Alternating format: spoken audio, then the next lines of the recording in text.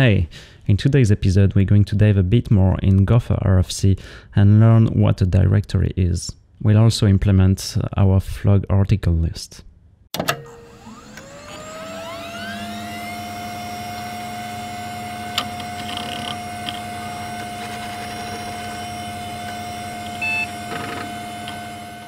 What's a Gopher directory?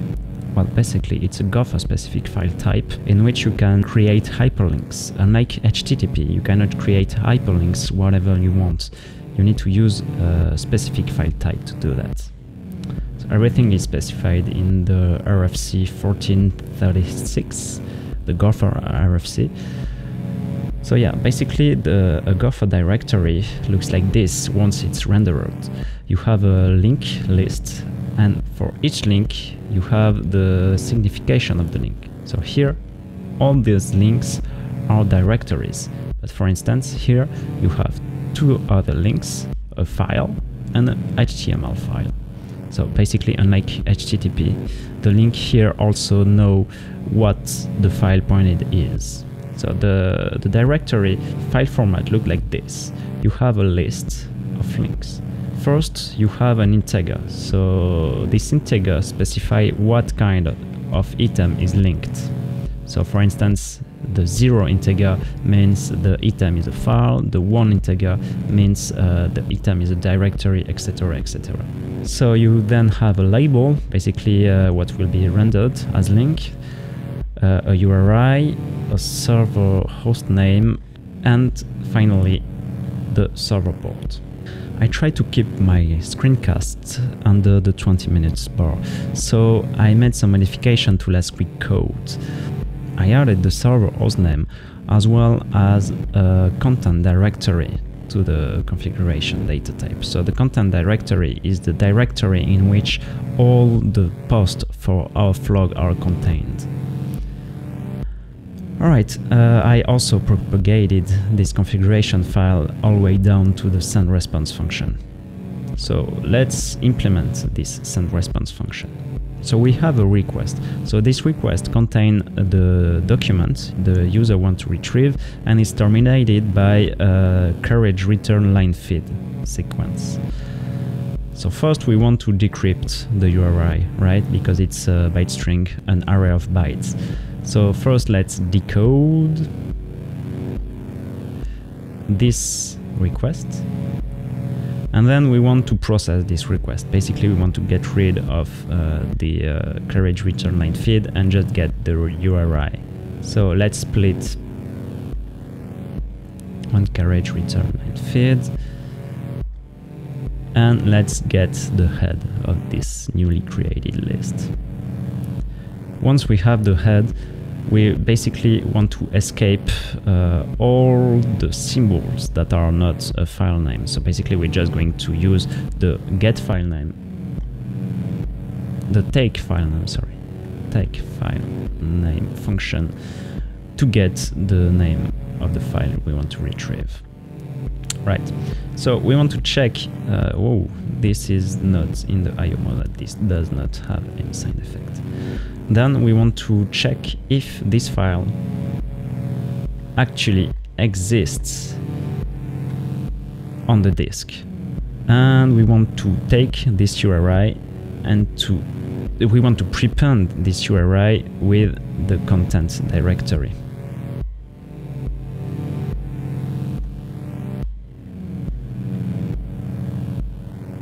Yeah, here are two options. This file exists. In that case, we just want to read the file from the disk.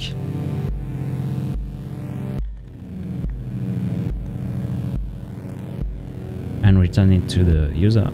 Otherwise, we want to show the directory, meaning that we want to show the list of available posts.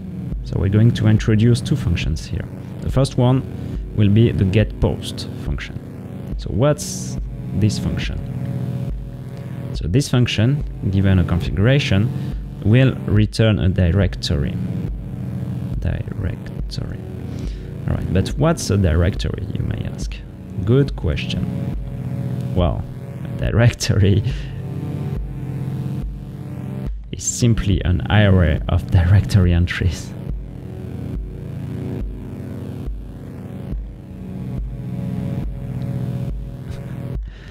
But what's a directory entry, right?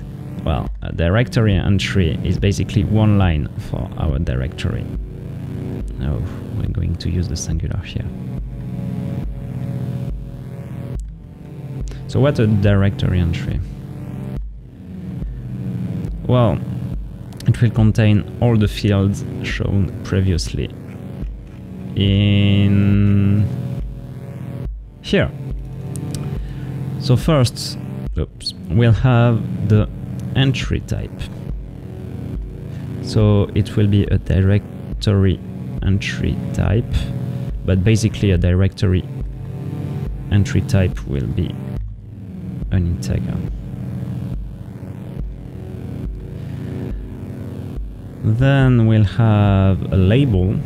We're going to implement that as a text. We'll have an URI, also a text, a host name, also a text. We're going to call that dear host, and finally a dear port, an integer. All right. So here, this function here will retrieve the list of the posts, a label for this flog. But we cannot return that directly. We need to render somehow this list of posts. So we'll have a second function called render directory. It will take as input a directory and will return a text representing this directory.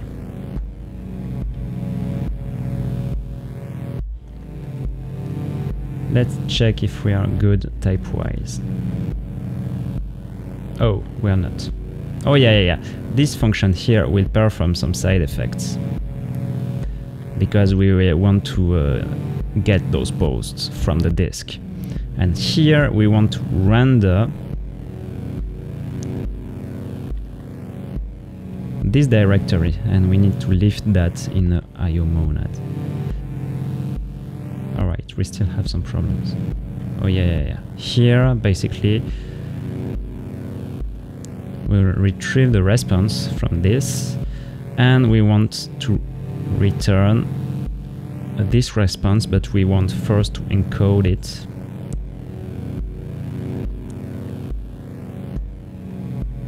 And yeah, then we want to return it. Oh yeah. This type signature here is wrong. We want an IO byte string. Oh yeah, here basically this is a text. So I need to unpack this text to a string to be able to use this function here, take file name. Alright, now we should be good.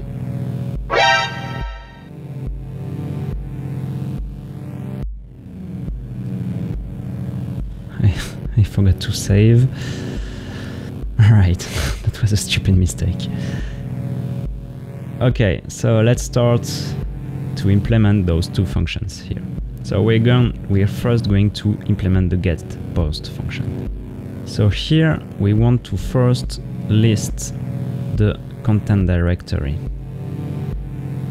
Then we want to send the file list to a function called getDirEntry. So basically this function here is going to transform a file path to a directory entry. So it will perform side effects. Let's implement that. So obviously we want to return a directory entry, and then we're going to generate the directory entry only using this file path. So as entry type, we'll specify a directory because we want all the files of our flog to be directory in order to create hyperlink directly from within our articles. Then we'll have the label. We want to drop the extensions of the file name. What's the file name? Yes, we need to calculate that. We'll need several times in this function. So the file name is basically take file name of FP. Yeah, let's make that strict. Alright, so we want to drop the extensions, and finally we want to pack that in a string, in a text. I forgot the comma here. Then we'll have the URI. So the URI will be prepended by a slash, and we want to append the file name.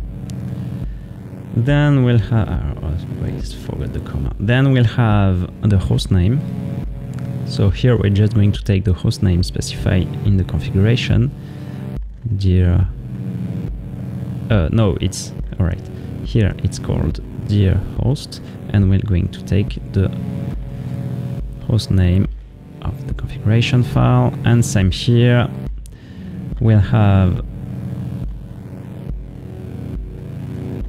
the dear port, and it's going to be the port of the configuration file. All right. There's a problem here, line 68. Oh yeah, here we need to pack the file name. Yeah, we need to pack the file name into a string, a text, into a text. All right, we're good.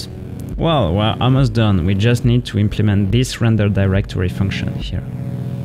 So if you remember correctly, the directory is actually a list of directory entries. So here, what we want to do is to iterate on each directory entry and to accumulate those entries in a text. So this is a fold function, right? We're going to fold using a function that we'll call, I don't know, render entry, using the empty accumulator as a starting point. So let's implement render entry. Basically, this function will take a directory entry as input, oops, and will return something like this line here. Yeah, let me cut it here. Something like this line. So first, we're going to append this to the accumulator.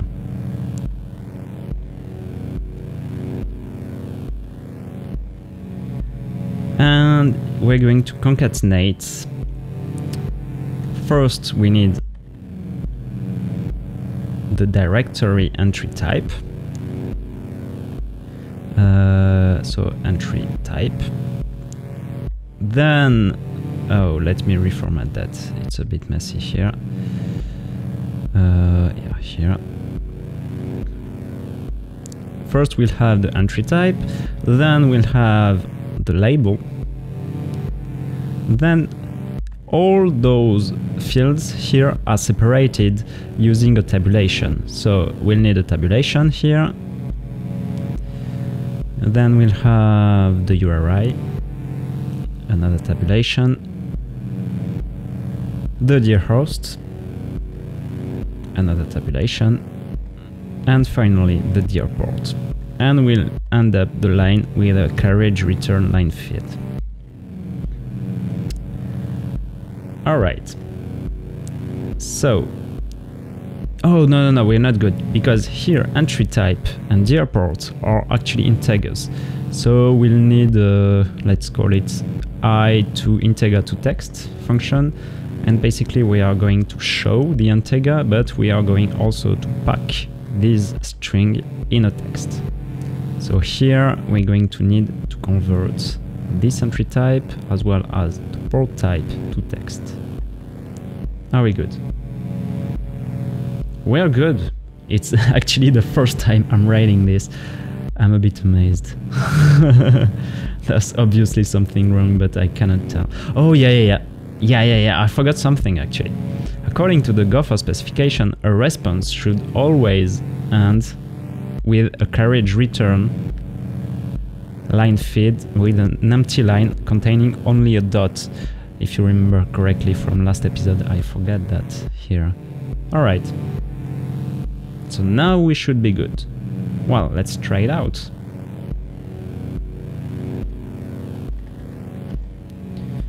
Right. Let's try to access that. And we're good. we have 2 dummy articles, and actually if I enter one article, the content of this article is returned. Alright, great, well, we're done. Hey, thanks for watching. If you like it, please seed this video. If you like to see more of those, you can subscribe through email, RSS or via Mastodon. Please do not subscribe to my YouTube channel. Take care, see you next week.